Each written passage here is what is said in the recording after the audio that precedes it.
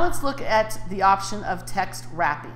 So you will notice here on this is a sentence and it rolls on over into the columns next to it.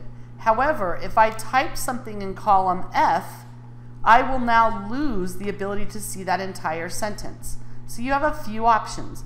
One you just learned, we can resize the width of that column. The problem is, as we type sentences into these other cells, they may end up being longer than this column is. So let's go ahead and move that back down again and look at some other options. I'm going to remove this WD.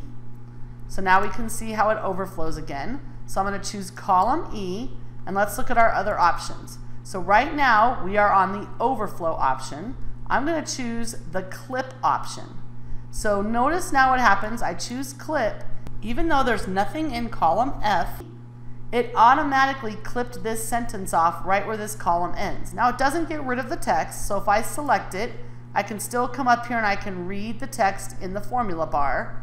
I can also continue to make it longer so that I can read the entire thing. All it's doing is clipping it, and you'll find that there are times that that's visually better for you to have, so it just depends upon your purpose. I'm going to show the final option of text wrapping. So I'm going to select column E, I'm going to come up here, and I'm going to choose the center option, which is to wrap the text. What you can see happened here is it automatically resized the height of this row in order for us to read this entire sentence, and it just text wrapped it automatically for us. The final alignment feature we're going to look at is the text rotation.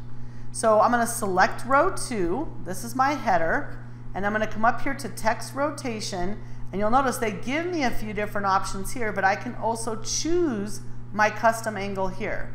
So I'm going to first go ahead and just choose one of these options so you can see what it looks like, and it automatically takes and moves the rotation of each one of the headers. Now I still have it selected. I'm going to come back up here and I'm going to say that's a little too much, so I can select from the drop down, or I can even just come in and type in specifically the degrees that I want it to be. So that's another option you have with aligning your text.